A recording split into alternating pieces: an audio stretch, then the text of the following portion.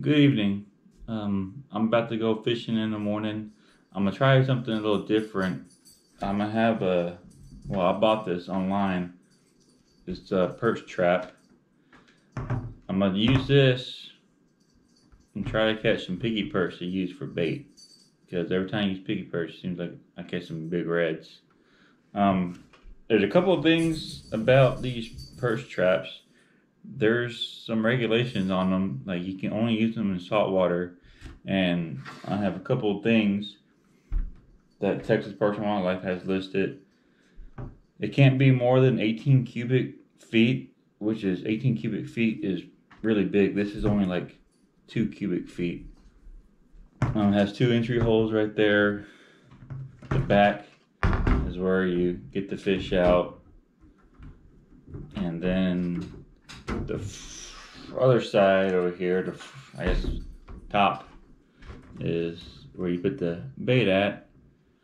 A couple of things that Texas Parks and Wildlife says, that besides 18 cubic feet, you have to have it floating with the visible orange buoy, which is 6 inches in width.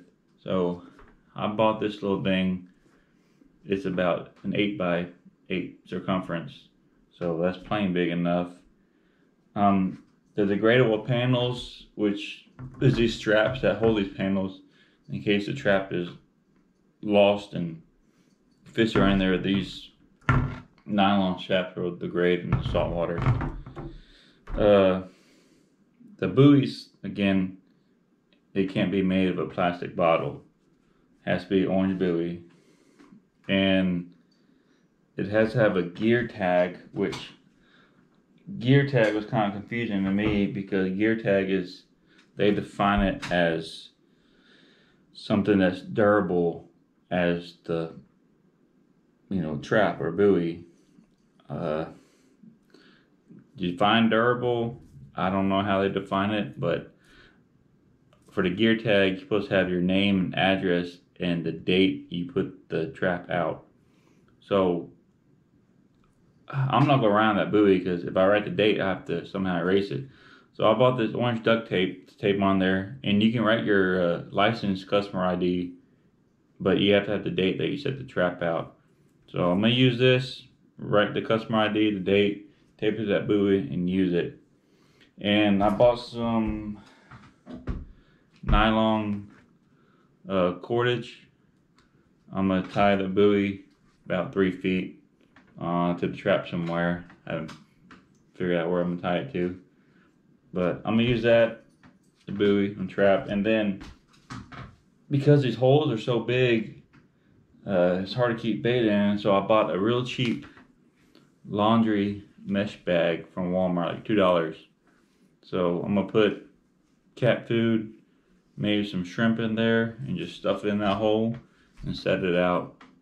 So yeah, so there's a couple of regulations that you need. You can't just throw it out there.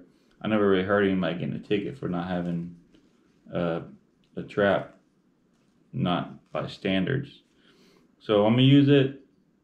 I'm gonna throw it out there, let it soak for a little bit, see if I can't catch any piggy perch. So next time you see me, I'll be setting this thing out. So stay tuned. All right, so here's my buoy and stuff. Oh, it's all muddy. See if I have anything in it. Oh. Hey, there's one piggy perch. That's like the biggest one that'll fit in there. It's a good size one. So it does work. Using the squid. I've only been out here for a couple hours.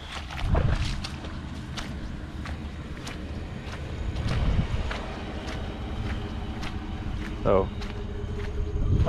use this guy, put this guy in the bait bucket, use him for bait.